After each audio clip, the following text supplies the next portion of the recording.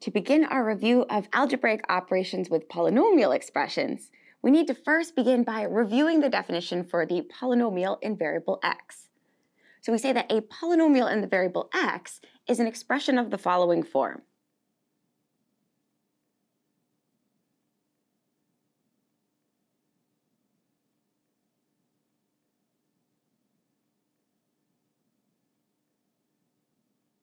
So we say that a polynomial in the variable x is an expression of the form a sub n times x to the n plus a sub n minus 1 times x to the n minus 1. And we continue with this pattern all the way down till we get to a sub 1 times x to the first power plus a sub 0. Now, we want to make note of what do these terms mean. So the set of all of these a values are all of the coefficients or the constants attached to each variable.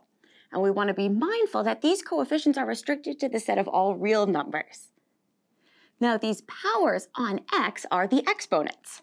And the exponents are going to be restricted to whole numbers, so 0, 1, 2, 3, and beyond. Now, one important feature of a polynomial expression is the leading term.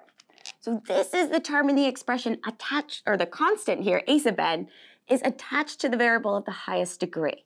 And we refer to this a sub n as the leading coefficient. And n, the greatest exponent, is called the degree. Now, as we continue with our exploration of algebraic operations, we want to be mindful of some new terminology.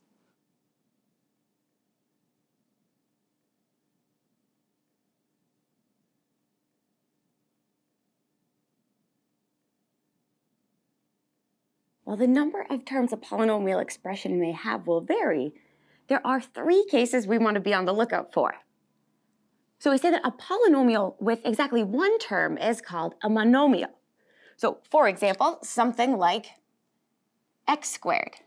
We have one term here, so we refer to this polynomial expression as a monomial.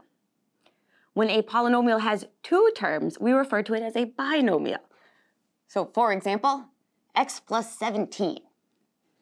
And another common terminology we want to be mindful of is a trinomial, or a polynomial with three terms.